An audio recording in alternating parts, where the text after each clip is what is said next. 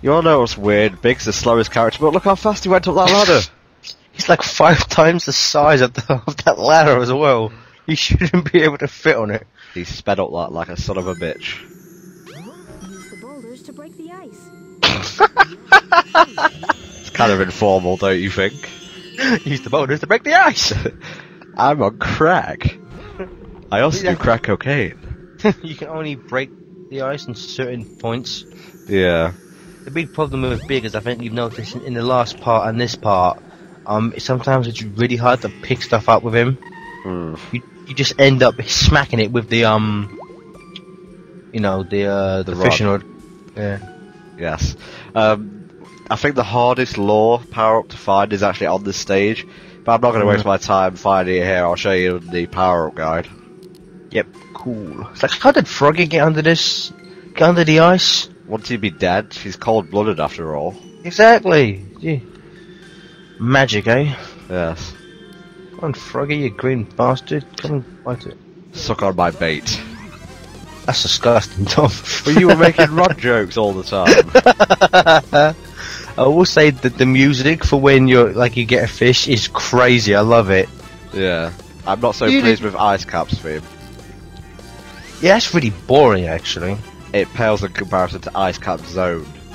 Pales in comparison to the power of chaos. I do read again, my friend.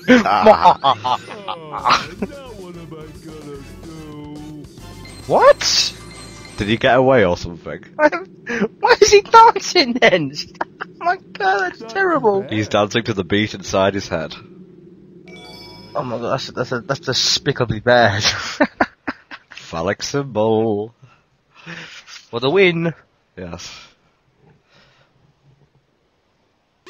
I always thought playing Big Story that it would have been funny if when you leave this place to go back to Emerald Station Square, if on that big field you just saw either Sonic and Knuckles fighting or Eggman there and they're discussion. Would have been funny. Chaos. That would have been random. Yeah, would have been funny just to have Big walk past. Oh goody, it's my favourite Big cutscene. This guitar music is mental. Yeah, this is look, Tails' hands are going through the frog. Look how bad that is. Oh god.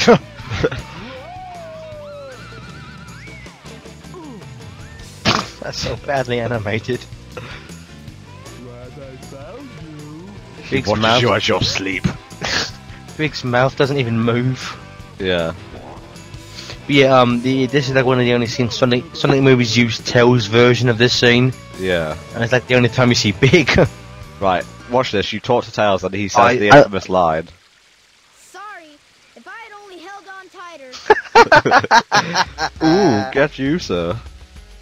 How much tighter could he have gone? If you go back at it, his hands are going through the frog's stomach.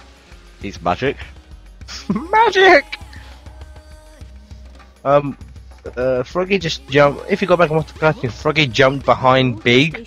So geographically, Froggy's probably running back towards the Emerald Altar, and yet Big's going forwards towards the train station.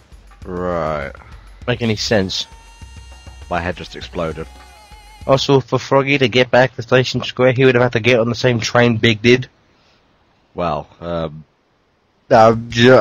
magic. You know what? I just don't have an explanation for that. Well, there's Sonic. Talk to him then, you prick. I'd better go after Amy. And stop standing there! Oh god, it's Sonic 06 all over again. I can't get past this pole. Column even. Please, I'll save you! If I just stop standing here and actually move! The Soliana architecture, we've talked about this. You must stand there, you must deserve it, you must love it.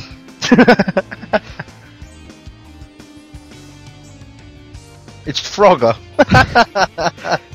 Oh, without the kasplat. Classic. You know what would be funny? If they're not actually friends at all, Big actually forces Froggy to be with him all the time. Yeah, it's like Of Mice and Men. Big is Lenny and Froggy is just like a random rabbit. That's the perfect metaphor, and I'm so far I can't even get up these stairs. Well, that's a glitchy camera there. Indeed. Oh god.